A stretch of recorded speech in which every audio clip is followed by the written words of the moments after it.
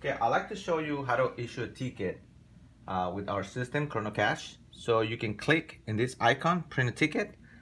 As you can see, everything is very friendly to use. So you can choose one of the rates, F1, and you can select, license plate if you decide to put some information, the vehicle information. Also, you can have a description on the vehicle. So this information is stored on the ticket. So when the customer comes in and pay the fee, so you can find it under the description of the license plate number, basically. So you just print a ticket, and then as you can see, here's the ticket.